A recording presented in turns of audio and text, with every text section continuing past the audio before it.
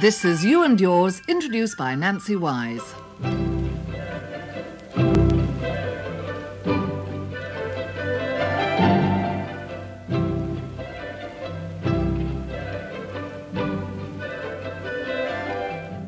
Hello, and I'm sure that you'll find something of interest in today's edition of You and Yours, for in the programme we're covering many varied items. Another in the series of family budgets. There's a report on how to take a cheap holiday, and we'll be discussing arthritis, that painful and disabling disease. And of course there'll be your comments in What's on Your Mind. David Scott Blackall was seething with something on his mind last week and wrote... On Tuesday, I booked an ordinary return from my local station at Elstree to St Pancras. There is no advantage in taking a return. It costs twice the normal fare, but it does save time at the booking office, both for the traveller and the railway staff. I was given a lift home from town and so didn't use the return half. On Thursday, I had to travel from Elstree to St Pancras again, and in my innocence, I presented my unused return half at the window, saying, I didn't use this, so I want to trade it in for a single to St Pancras. The clerk regarded me as if I'd come from another planet and said, These tickets are available on the day of issue only. You've lost your money. I thought it was the most elementary principle that you don't pay for what you haven't had. And the result of this is I will never book a return again. British Rail have conned me out of 48 pence. As a practical suggestion, why doesn't British Rail issue books of tickets from local stations to town so they could be used in either direction as required? Well, we phoned British Rail for a comment, and they said that tickets cannot be exchanged or money refunded for such short distances because the clerical charge would come to more than the value of the ticket. British Rail are at no time under any obligation to refund fares, even on long-distance tickets purchased and not used, but they do take a sympathetic view when there's a valid reason for the ticket not being used, and money is sometimes refunded, but a deduction is made for the clerical work involved there. And it is quite clearly stated on the tickets when they're bought that they're valid for 1 day only. Tickets were made valid for 1 day instead of 3-month return as they were at one time because of fraud. People weren't giving up their ticket at the barrier at the end of the journey and were using the return half as often as they could, and it's unfortunate that honest people now have to suffer because of the ones who were dishonest.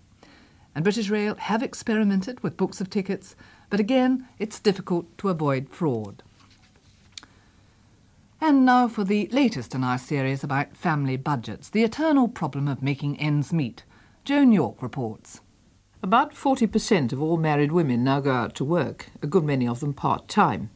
Mrs J of Boreham Wood in Hertfordshire is one of them. She doesn't have to work, but her wages mean that the family can live more comfortably and worry less about money than they could otherwise. Her husband's a caretaker on a GLC estate, and his job provides one valuable perk. The accommodation's free, which includes the telephone and central heating. And the rate? And the rates, that's all inclusive, yes. We just have our own gas bill to pay. You know, I cook by gas. And what does he earn? Well, it varies from probably about 22 to 28 a week, according to stoppages. Do you have to help him at all?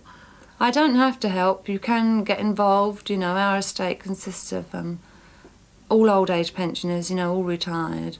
Ah, yes. And you just can't help getting involved. But as well as that, you work part-time yourself, don't you? Yes, I go out to work in the afternoons. It's roughly 4 hours a day, slightly more on Saturdays. Mm. And I work for the local bookmaker. And I quite enjoy it. Besides, I'm getting paid as well. How much do you get for that? I get £2.10 a day. So their combined income is about £40 a week. A good deal of it is spent on clothes and food, because Mrs J has 3 hungry sons to bring up. I have one of 12, one of 9, and the youngest one is 3 now. So a certain amount of wear and tear, I imagine, I'll goes say on so. them. Yes.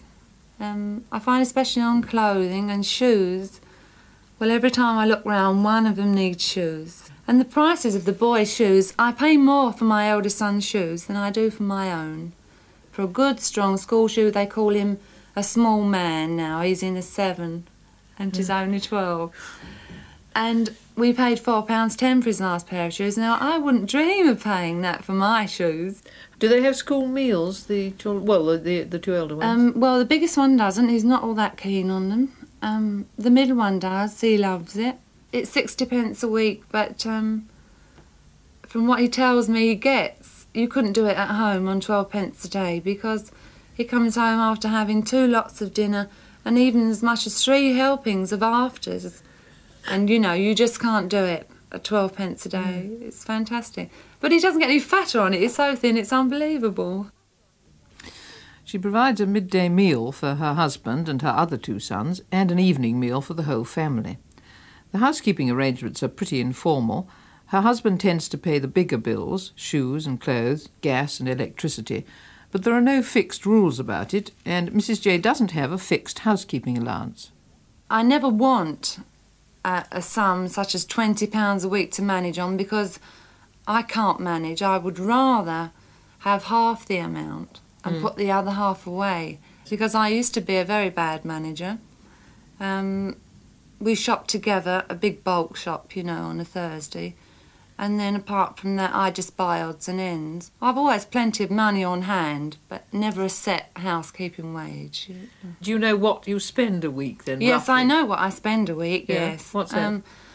Well, Thursday, when we say big shop, which is your soap powders and tin stuff and that, comes from anywhere between about £3.15 to £4.5 a week.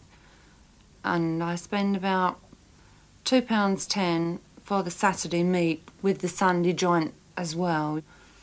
And then, of course, there's all the other odds and ends, your fruit, you know. Greengroceries a lot, isn't yes, it? Yeah. salad, you know, because we're all very keen on salad. I find I spend quite a bit on that. Probably might come to about £2 a week, you know, by the time you bought salad about 3 times.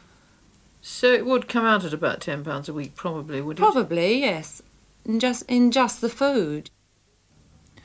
There are some things she regularly buys in the supermarket, household items and tinned food, for example. But apart from that, she tends to shop around, looking for pennies off, special offers and good quality. I don't believe in being true to one shop. If I can get a bargain in one shop, I'll get it. And I'll just walk out and I'll walk in with their carry bag and shop in another shop for the rest, you know. I just don't mind at all. What about meat? Meat, I have a most marvellous butcher across the road. Very reliable. I just ask what I want, say how much I'm willing to pay for it. Such as the weekend joint, I probably say to him, a piece of lamb, please, about £1. And I can pick it up on the Saturday and, you know, it's a marvellous piece of meat. You wouldn't buy meat in supermarkets? I wouldn't buy meat in supermarkets, no. I've tried and I've not been at all keen. If the price of meat, for example, goes on going up, I mean, will you start buying cheaper cuts and so on? We used to at one time, you know, when the family was young and I couldn't stay in regular employment, you know, if the children were ill. But now I don't think so. I don't think you can economise on meat, for one thing. Other things, though? I don't always believe that the higher priced tomatoes are the best and so on with your vegetables. We've seen, you know, some elaborate grocers in the East End. We are East End people originally. And you go up and you see these apples 2 shillings a pound, but what they want to give you out of a box, you know, behind the big show, is not worth £1 shilling a pound. You're really pretty careful about the way you choose your vegetables. Oh, yes. Mrs. J doesn't think of her own wages as money to spend on herself. In fact, it's her money which looks after the family's only hire purchase commitment. We are running a car. We sold a smaller car and got this bigger one, and it means we are paying the rest on our purchase. Well, this I pay regular as clockwork. As soon as I'm paid on a Friday and I finish work, I go into the car showrooms and I pay £5. So, you know, this is £5 of my money gone. You don't feel, oh, this is mine, I must put it away. Oh, no, no. I just couldn't put it away anyway, because I always find I need something for the children or myself. My husband feels he doesn't get enough out of it probably, but, you know, I'm paying for the car, so here you are. Incidentally, the Jays have rather a sensible arrangement by which they pay for the car's tax and insurance on a weekly basis, rather than in that frightening lump sum, and the tax and insurance that way works out at about 30 bob a week. So about half the family's income is spent either on the car, if you include petrol, or on food, if you include school meals. A good deal of what's left goes on household goods and clothes for a growing family. But what about luxuries? Cigarettes, for example. I do smoke, yes. I smoke cigarella. They're a kind of cigar, you know.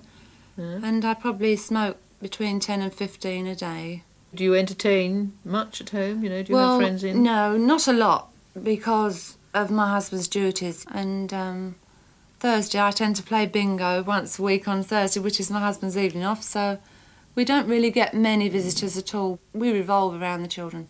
They play football for the Sunday League, you see. And of course that means Sundays at home. Yes. And dear mum's secretary and has the kit to wash, and so this is more expense on the washing powder and more time I have to find. But it's all around the children, really, you know. What about drink? Do you spend much on that? No, I don't like to drink.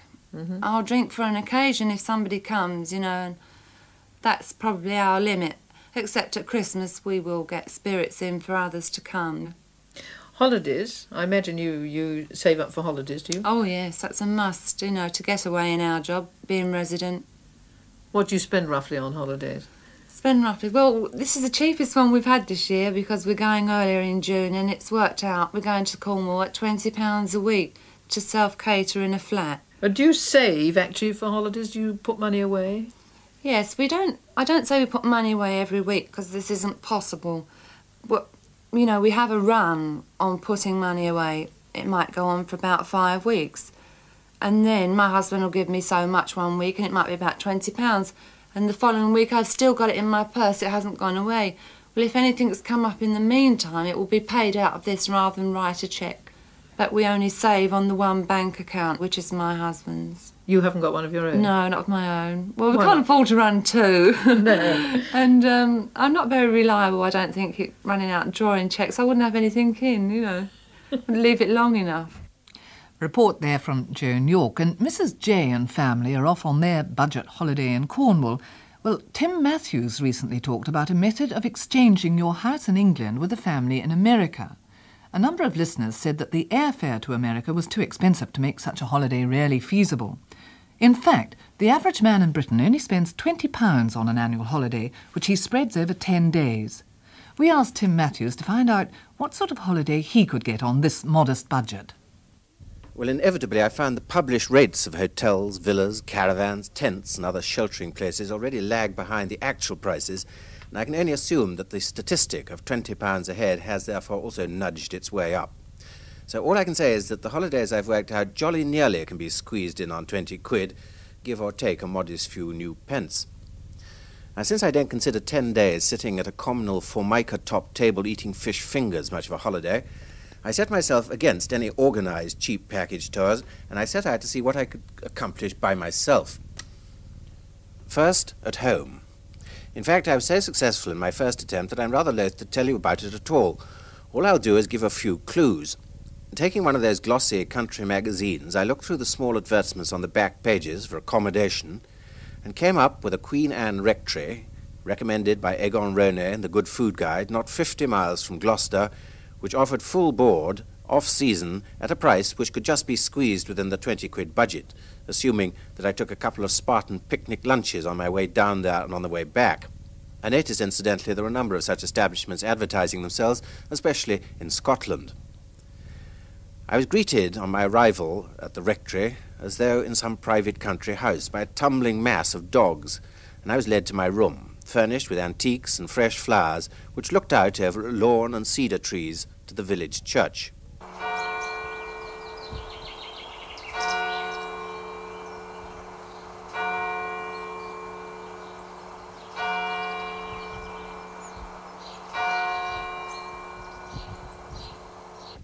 Meals didn't come from an elaborate menu, but were limited to a single main dish. But what dishes? Turkey breast cooked with almonds or herb, lemon and cream sauce, sole and mushrooms and mussels, strawberry peach salad and orange rum gatto, to remember but a few. In a moment, between courses, I spoke to the proprietor, Captain Barker. Well, after all these splendid meals, I'd be very happy just to sit in my room with a sort of glazed look in my eye and do absolutely nothing. But for anybody who does come down here for a holiday, what are the sort of things they can do in the countryside round here? Well, I think personally the main thing about it is the actual countryside itself. You know, a lot of people want to walk and sort of go and look at things and that sort of thing. There are also a lot of very attractive and old churches, a certain amount of castles, and, as I say, some very lovely countryside which is unspoiled. For people who want to ride, is there any sort of riding stables or anything like that? Yes, there are. There are 1 or 2 riding stables about. But basically, you try and run the hotel as a private country house, too. As far as possible, this is the idea, yes.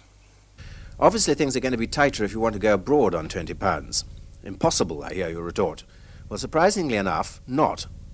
This depends almost entirely on the fact that Hoverloyd offer a service from Ramsgate to Calais by which you pay only for a car to cross. People in it, up to 7, go free, so that theoretically, by packing a small car full, you can get across for under £3 each, leaving £17 to play around with. A feasible proposition if you check in at one of France's 610 auberges de vacances, where full pension is as little as 20 francs a day, or about 30 bob. Alternatively, the tourist authorities in Calais will recommend cheap pensions in non-registered hotels. In one typical cheap hotel near Calais, I had one of the best dishes of duck cooked in shaggy lumps of orange that I've ever had.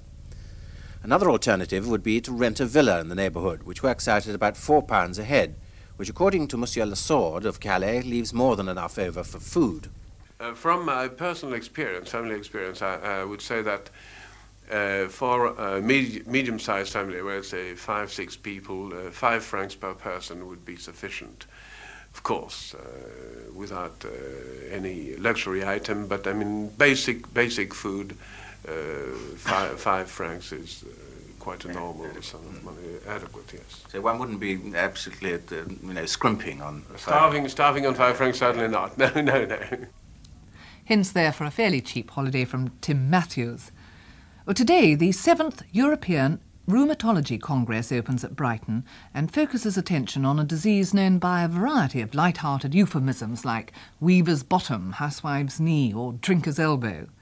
Each of us knows someone with something of that sort of complaint, so Ken Sikora asked the Deputy Medical Secretary of the Arthritis and Rheumatism Council, which is organising the Congress, how widespread a problem rheumatoid arthritis was. The problem of arthritis is very widespread, and it is reckoned that between 1 and 2 people out of every 3 will get some form of rheumatic complaint during their lifetime, and as years go by, then the likelihood for the individual is greater. But this is using arthritis in the widest possible sense, because arthritis is not a single disease process. It is a term which covers an enormous field, a very large number of complaints, from the trivial, but nevertheless very uncomfortable, to the very severe, disabling, crippling, and sometimes life-endangering. Is there any point in trying to define what arthritis is? I think so. In general parlance, arthritis tends to be any pain arising from the locomotor system, by which one means the part of one's body which allows one to move, so basically joints, but also the tendons, ligaments, and so on around the joints. In the medical sense, arthritis, as a strict term, means an actual inflammatory disease of the joint itself. Is this the same thing when people, for instance, out in the country where I live, they call it a screws, a touch of the screws, or the Yes. twinges? Now, what can they do about this? I think the first thing that must be done about this is that a firm diagnosis must be reached. So this does mean that if their symptoms are bothering them, then they must take themselves off to their own doctor and seek professional advice, because one cannot make a diagnosis from a term like the screws without seeing the patient and going over them fairly thoroughly and perhaps performing the appropriate x-rays or blood tests to reach a firm diagnosis, because to some extent the treatment of the different arthritic complaints is different depending on what sort happens to be present. Are the normal family doctors well equipped to understand this, as it's so widespread? I think the answer is increasingly well equipped, and this stems from a number of means of contact. First of all, rheumatology is taught in the majority of medical schools nowadays, so that the medical people who have qualified more recently have had some tuition in it, as they have in most other branches of medicine. Secondly, information is being gathered the whole time. We do know a lot more about the arthritic complaints, although we cannot claim to know the whole story by any means. And many organisations, in particular the Arthritis and Rheumatism Council, act as educational organisations in that they send out leaflets and instruction booklets and so on to general practitioners, to anybody who's interested in the medical field, to tell them about modern ideas, recent developments. Is there anything that we can do to prevent the onset of these complaints? Most of the inflammatory ones, unfortunately, no, in our present state of knowledge, because this stems from the fact that we don't know definitely the cause of the inflammatory joint diseases. But in that we don't know the cause, then of course we cannot entirely prevent it at the moment. The ones that are more associated with activity, then one can prevent many of the joint troubles, like slip discs, by an awareness of the fact that they occur, and by taking suitable precautions. For example, teaching people how to lift correctly so as to place as little stress on their back as they can. That sort of simple manoeuvre. But in the sense of giving injections, pills, and this type of medicine as a preventative, no, we're not there yet. And now, what's on your mind? Mrs. June Main of Biggin Hill in Kent has been driven to desperation and now makes a suggestion that's bound to strike a chord of response with many of you. May I, a non-smoker, make a suggestion regarding the proposed banning of smoking in public houses? As the old public and saloon bars now seem to be a thing of the past, can't we have a smokers and non-smokers? This would still give the customers a choice as to which bar they prefer, with a non-smoking girlfriend accompanying her boyfriend if he smokes in the smokers, or if they're saving to get married, he goes with her into the non-smokers. If I go into a pub with family or friends, within half an hour I'm almost blinded by smoke, stinging red eyes, usually a blinding headache, and feeling thoroughly miserable. I've tried wearing dark glasses, but it doesn't work, and I simply feel like a spy in a fourth-rate drama. Well, now, curiously enough, Mrs. Main, this morning one of the big breweries has announced that they're going to do almost exactly as you suggest. Smokers will be banned in one of their bars as from tomorrow, Tuesday. They're trying it as a 6-month experiment, and if it's successful, they'll restrict smoking in their other 3,200 pubs. So it looks as if you'll be able to take off those dark glasses after all in time. Mrs. Margaret Lation has written asking for information, and her letter comes from Newport, Monmouthshire. My husband uses a hearing aid, Ministry of Health variety, and has to wear a waistcoat in order to clip the microphone into the right breast pocket. This is fine in the winter, but it's most uncomfortable in the warm weather, as he has to keep his jacket on as well to cover the waistcoat. I'd like to make a harness of webbing that he could wear under his shirt if possible, but have no idea how to set about it. I'd be most grateful for any suggestions that would help him to keep cool in the summer. Well, here's one. The Royal National Institute for the Deaf has on sale at 15p small sachets, which look like purses, for carrying body-worn hearing aids either in the breast pocket or by an adjustable cord around the neck. The reason they're produced is that they reduce the friction noise or static from the rubbing of clothes. They could be worn possibly round the neck during summer by your husband. Now, you may have heard an item in the programme the other day giving some hints about how to cope in the really very hot weather. P.D. Wells of Herne Bay certainly heard it and writes, Your programme on keeping cool prompts me to write to see if you've any advice on the opposite, how to keep warm. Most men by this time of year have discarded their overcoats, have taken to summer clothes and start complaining of the heat. I'm one of a minority that always feels cold except in the hottest weather, and pleasant sea breezes to others and nasty cold winds to me, and I feel conspicuous in my overcoat and heavy clothes. I wonder if you've any advice for the likes of me. Well, have you? Perhaps indeed we can broadcast them in tomorrow's edition of You and Yours, which will be, of course, as usual, at 12 noon.